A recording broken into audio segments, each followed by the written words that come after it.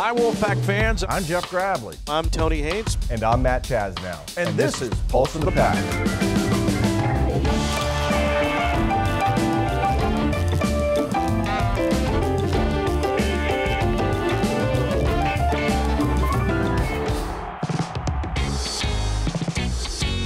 I'm Tony Haynes, and my podcast partner this week is Jeff Gravely. Welcome in. It's the middle of December, and for college football teams, you know what that means. People are coming and going.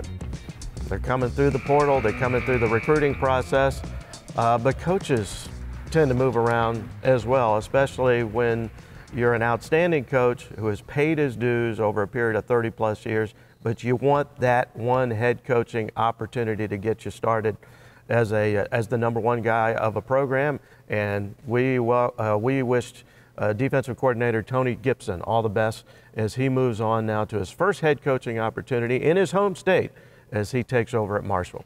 You know, it's not his first opportunity to be a head coach, but this is the first time he was hired to be a head coach. I mean, he was in the running for the Charlotte job a few years ago, might have been in the running for the Coastal job that Tim Beck got, but if you were to draw up a tailor-made opportunity for Tony Gibson to go back home, this is exactly it.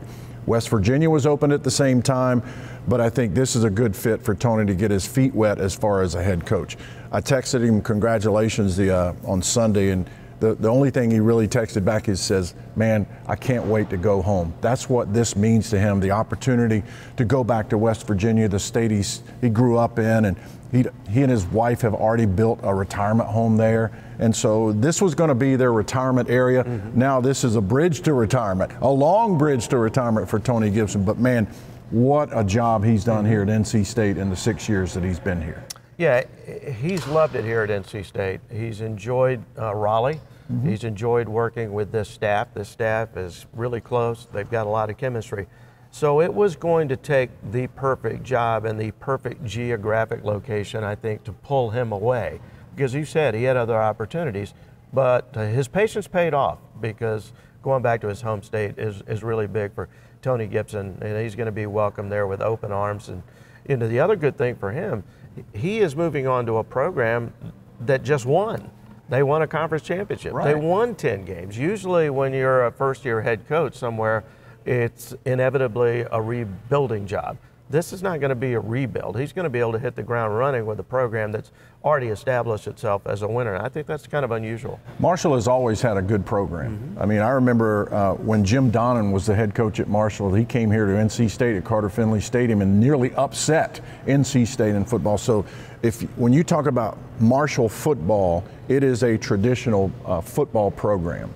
We don't hear a lot about Marshall baseball, Marshall basketball, but we do hear about Marshall football. And you're right, it is a really good situation for Tony Gibson to step into. The fact that they just won the conference championship in the Sun Belt, you know, he's already made a few offers to some of the NC State players that are in the portal. The portal is so fluid, we're not even going to get into the minutia of who's here, who's there, or whatever. We do know Casey Concepcion is moving on from NC State, but as far as who's done what. But so Tony Gibson, with his roots in coaching, with his contacts with high school coaches, and with his ability to connect with players. Players love playing for Tony Gibson, and I think that's another card that he has in his deck as a head coach. So NC State, as we know, is going to advance now to a bowl game. It's the Go Bowling Military Bowl in Annapolis against somewhat of a familiar foe, certainly an in-state foe, that being East Carolina, and that game will be played on December 28th.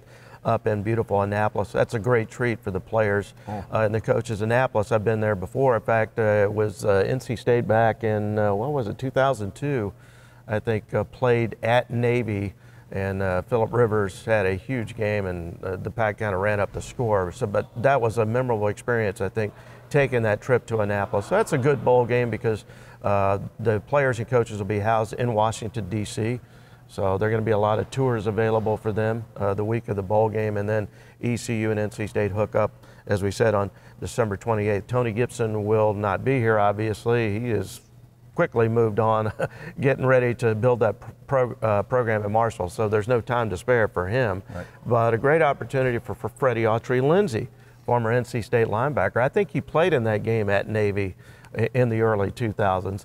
So he'll be returning to Annapolis, but he's going to be calling the defenses in Tony Gibson's absence. And Freddie is a guy we've known him for years because he was a player, and he's coached here at NC State for a number of years. And you know, this unique defense that the Pack runs, this 3-3-5 stack, you need somebody in-house that understands the complexities of this defense, and no one better than Freddie Autry-Lindsey. Yeah, and you know, not a lot is going to change. I mean, folks think, are they going to get out of the 3-3-5? No. That will stay the same. That's their muscle memory, and it has been for all year. Right. And for Freddie Autry to get this opportunity to step in that role, to step in front of that defense as the lead guy, is a great opportunity for him. And it could be kind of an on-the-job interview. I mean, he could be a candidate to replace Tony Gibson.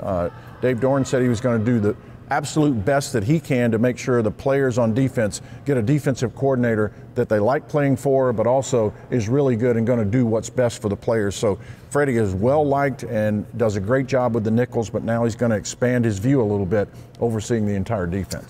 Pulse of the Pack is sponsored in part by Coca-Cola. Crisp, refreshing, and irresistibly tasty. Is Coke Zero Sugar the best Coke ever? Try and decide. It's the Get Holiday Ready sales event with the Ford crew. Maverick, Ranger.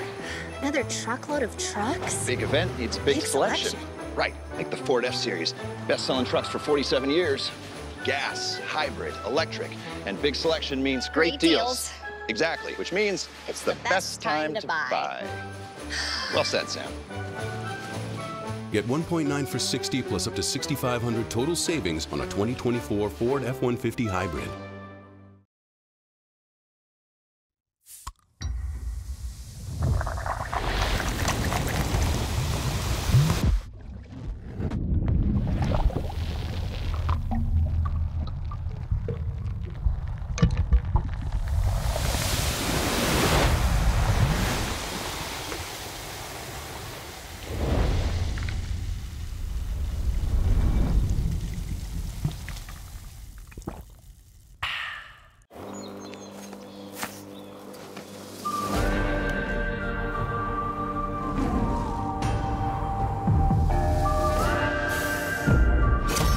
Mr. Wolf, you're all set. Complete perimeter protection installed and monitored 24/7. No matter who you root for, we can all identify with the best in smart home security. CPI Security is the official security and smart home company of NC State Athletics. CPI Security. Identify yourself. From protecting your teeth and gums, to restoring your smile, to sponsoring your local team, Tar Heel Periodontics is the premier periodontal practice of the Triangle community. Our team of highly skilled doctors provide dental care as individual as you are, working with you to build a personalized treatment plan to create the beautiful, healthy smile of your dreams. With offices conveniently located across the Triangle and Central North Carolina, you're never far from the Tar Heel Periodontics family. Visit our website or call now. This segment of Pulse of the Pack is presented by Coca-Cola. Should it be a happy 75th birthday or happy 75th anniversary to Reynolds Coliseum? I don't know, because you can't really birth a building. At least I wouldn't want to. Right. But it's at least the 75th anniversary of the first games played at Reynolds Coliseum, because there were 2 games played on the first night. December 2nd, 1949, NC State takes care of Washington and Lee. Some famous names in that game for NC State that are rich in this history. 2 of NC State's great All-Americans, Sammy Ranzino and Dick Dickey, both boys from Indiana, who came down to NC State to play for Everett Case in the first glory days of Wolfpack basketball. But NC State did win the game 67-47. And the first bucket was by Vic Bubas. As were the first 2 rebounds, offensive rebounds after missing baskets by Vic Bubas, because he was desperate to score the first basket. So the idea for this facility was basically because of Ag Week rainouts? It was a big week in the state when Ag Week came to Raleigh and was at Riddick Stadium. And one week it rained. Dave Clark, a very famous meddler in all things NC State athletics, said, we need an indoor arena. And so he started lobbying and pushing the way he always did. And in 1941 at commencement, a young student named William Friday stood up as the student body president and said, we're going to get the funding for the steel infrastructure for our new Coliseum. They immediately came in and put up these 7 large steel girders that are still prominent, still famous in NC State basketball games and NC State basketball lore, because they are the skeleton of Reynolds Coliseum.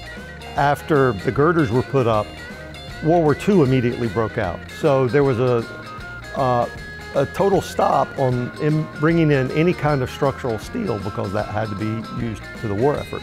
So from 1942 through 1948, this place sat as just a big skeleton on campus. Capacity when it started versus capacity when Everett Case got a hold of the plans and increased it to 12,400. So it was going to be about 8,000, 9,000 seats, and he saw this, the structure, he saw what it looked like. You could not expand it outward because those steel girders were limiting in the sides of the building. So you couldn't press it out that way, so he just made it longer and longer. So he added, I think, 4 more girders, extended it out, and got it to 12,400. I don't know if it's a quote from him or someone, but the goal seemed to be, we want to have the Madison Square Garden of the South.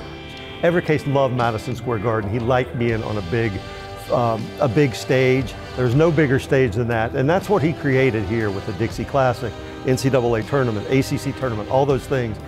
You know, Frank Whedon used to quote it all the time back when NC State men's basketball played here. There were more people who came through the doors to see college basketball at Reynolds Coliseum than any other place in the country. This place was not just limited to basketball. What are some of the, we know there were some presidential speeches here, there were a lot of entertainment concerts here. What are some of the more unusual things that happen here that maybe we don't think of Reynolds Coliseum as hosting? Billy Ray Dunn, I don't know if you know him, he's worked here for 65 years of the 75. He told me that he did this, that there was a traveling exhibition of Flipper the Dolphin, and he filled the pool at mid-court of Reynolds Coliseum so Flipper could do the on-court. Flipper was at Reynolds Coliseum? That's what Billy Ray told me. I haven't found the I know there were some circuses and the big bay doors had to be swung open to bring the elephants in. Correct. So for 20 years, the Ringling Brothers and Barnum and Bailey Circus came to Reynolds Coliseum. Everett Case grew up with the circus. He wanted the circus to come here in his building. So when they built Reynolds Coliseum, they put in extra large doors on the west side of the building so the elephants could come in. We mentioned briefly about some of the politicians that have been here, but it's got to be pretty special that Martin Luther King spoke in this very building. It's a dramatic and stark contrast for what Martin Luther King saw that day, because he came in and there was a large gathering of the Ku Klux Klan in downtown Raleigh. The newspapers, the TV stations, what there were of them at that time, all focused on that particular event in downtown Raleigh. Martin Luther King drove through that, saw those people, and the crowd gathered on the squares of Raleigh as he came to Reynolds Coliseum to address 5,000 people here. And to me, the enduring legacy is that we talk about Martin Luther King's appearance here, and we know virtually nothing about the events of how he had to get here and how he had to get here. You wrote in your story, your lead line was, NC State's William Neal Reynolds Coliseum is the most important venue ever built by the state of North Carolina. Why? It's where the passion for basketball began. Because of Reynolds Coliseum, because of Everett Case, and the success they had during those days, North Carolina wanted a basketball program. Duke wanted a top-notch basketball program. Wake Forest wanted one. The ACC became a huge basketball arena. It opened the doors for so many things. It helped during the Civil Rights Movement. This place helped bring people together. Just the bringing of people together helped desegregate the city of Raleigh. Students at NC State went out to Hillsborough Street to make sure those very segregated restaurants on Hillsborough Street opened their doors to everybody. It's because they were used to coming to places like Reynolds Coliseum, where they saw the Globetrotters, where they saw Louis Armstrong, where they saw the Temptations, and they saw all kinds of people who came here to be together. The best of the best came here because of what NC State decided to do, to have a multifunctional arena that could host Ag Day when it needed to, but also host the biggest of all the events.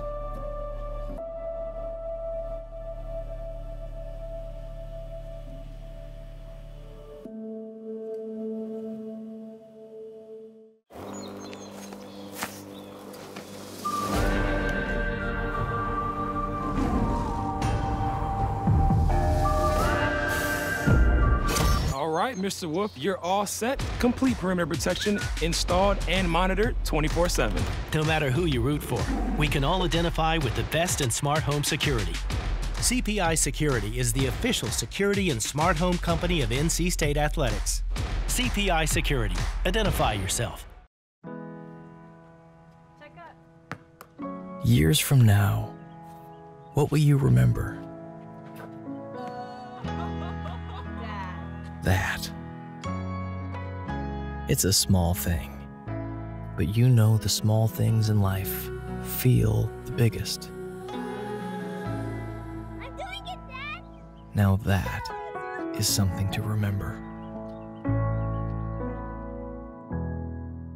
It's the Get Holiday Ready sales event with the Ford crew. Maverick, Ranger. Another truckload of trucks? Big event needs big selection. Right, like the Ford F-Series. Best-selling trucks for 47 years. Gas, hybrid, electric, and big selection means great deals. Exactly, which means it's the best time to buy. Well said, Sam. Get 1.9 for 60 plus up to $6,500 total savings on a 2024 Ford F-150 hybrid.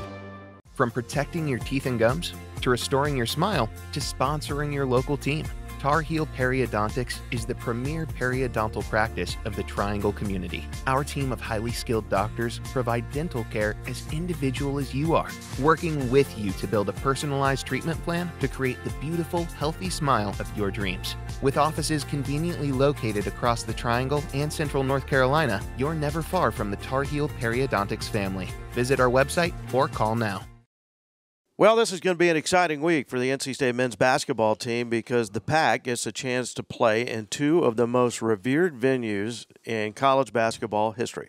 As NC State returns to its former home, Reynolds Coliseum, for a 7 o'clock game against Coppin State. I'm Tony Ames with Matt Chasnow. This is Wolfpack Weekly with Kevin Keats. NC State returns to Reynolds Coliseum, which was the home to Wolfpack men's basketball from 1949 to 1999. Your first year? Well, what was that? Your first year with the Pack? 1949? Right? No. No. I was about to say, well, I think it's more 49 than anything. The 99. That's right. Isn't that right? No, I think that is right. Yes, the 49 game. I remember Vic Bubas, like it was yesterday, scoring the first basket. It's not what I meant. Vic Bubas did score the first basket. I do know. Is it always a treat for the players to get into that building? And do they have an appreciation for the historical perspective of that? Well, it's always a treat. As a coaching staff, as someone who's been around for a long time, I have a certainly appreciation for the building and how electric it can be in there. For the new guys, it's tough. They never played in there, so they don't understand. You can tell them about it, and our guys will feel it once they get in there, but they don't know about it. We walk them through there. We talk about it during the recruiting process, but until you play in it and you get 5,000 people in there and they're jumping up and down, you don't know anything about it. Yeah. And then on Saturday, the Pack will be in Lawrence, Kansas, and will play at Allen Fieldhouse against the Kansas Jayhawks. So Kansas on the road coming up Saturday. That's part of a home and home, correct? Yes. Take us through the process of putting together a mini-series like that with a program of that category. Yeah, I wanted to. It's hard with home and homes, and it's hard to get, here's the tough thing about it is that, it's hard to start home and home because everybody wants to start the series at home. It was a situation where we knew that we were going to get the SEC challenge here. We're going to have an opponent here from the SEC Challenge. And so I was in a position where I said, hey, we can afford to start on the road and then have Kansas come back. So now we can flip it, and we have, a really good team come back to Lenovo Center next year, and we'll get Kansas back. We know that Reynolds Coliseum is an old building. But if you are an NC State fan, NC State graduate, Reynolds Coliseum never gets old. No. And that was the case on Tuesday night when NC State played the annual Heritage game against Coppin State right here at Reynolds Coliseum. That's where we're recording this podcast this week.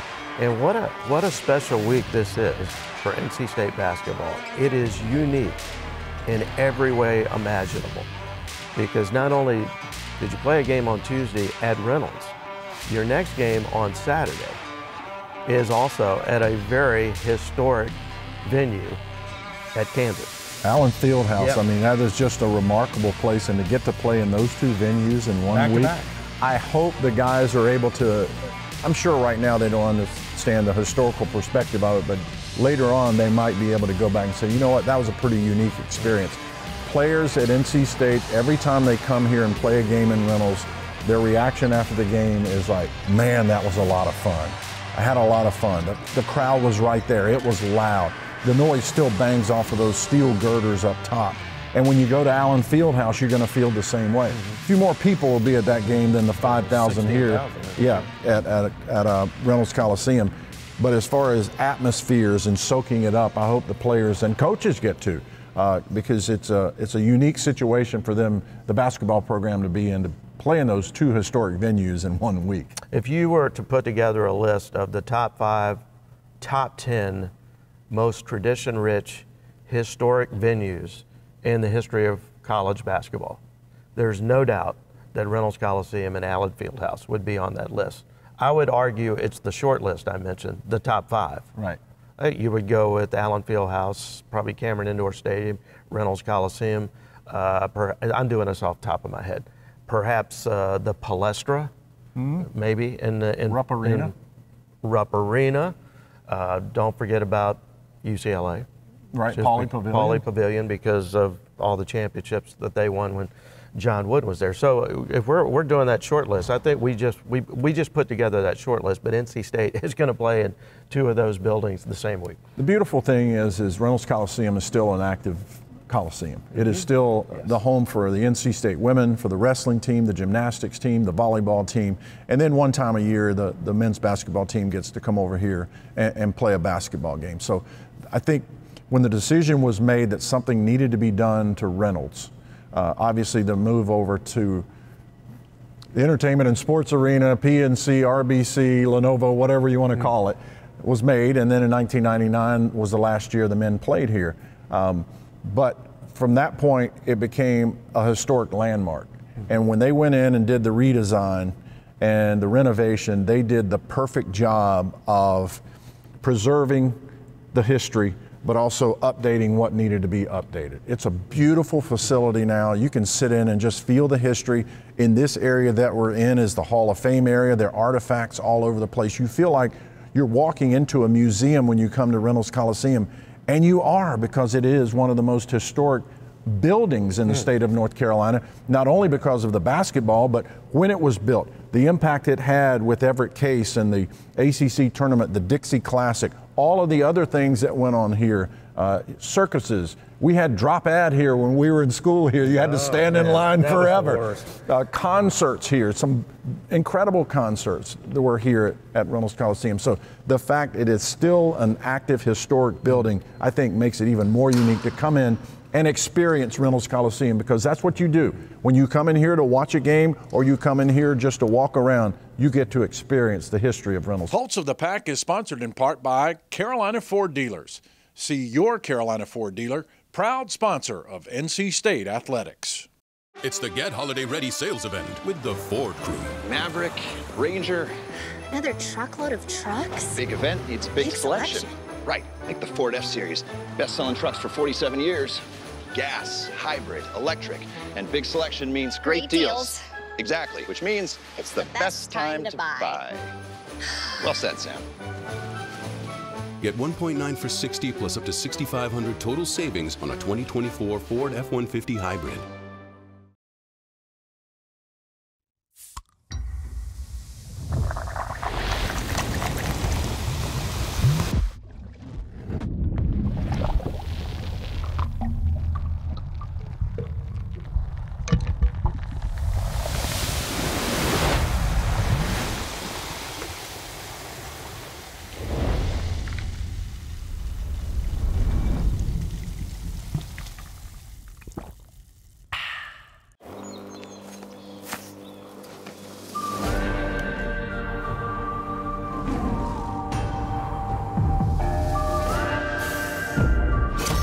right, Mr. Wolf, you're all set. Complete perimeter protection installed and monitored 24/7.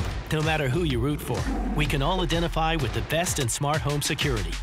CPI Security is the official security and smart home company of NC State Athletics. CPI Security. Identify yourself. From protecting your teeth and gums, to restoring your smile, to sponsoring your local team, Tar Heel Periodontics is the premier periodontal practice of the Triangle community. Our team of highly skilled doctors provide dental care as individual as you are, working with you to build a personalized treatment plan to create the beautiful, healthy smile of your dreams. With offices conveniently located across the Triangle and Central North Carolina, you're never far from the Tar Heel Periodontics family. Visit our website or call now. Pulse of the Pack is sponsored in part by Coca-Cola. Crisp, refreshing, and irresistibly tasty. Is Coke Zero Sugar the best Coke ever? Try and decide. I'll tell you, college basketball is off to a zany start in so many ways. You think about the ACC, let's face it, got clobbered in the SEC Challenge as the SEC won 14 of the 16 games. I don't think anybody saw that coming, which makes, NC State's loss to Texas that much more of a gut punch, because that's one of those. Kevin Keats said after the game, hey, this one's going to sting for a while, and maybe it did for 24 hours. Yeah, you lose a close game and you make, 6 of 14 free throws. I mean, that's a killer, and give up 10 offensive rebounds in the second half. And maybe it did sting for a short time, but boy, it didn't show in that Florida State game. What a great bounce back, and I think it was such a character check for NC State, not only coming off the 3-game losing streak and that difficult loss to Texas, but now you're playing a Florida State team that is really tough.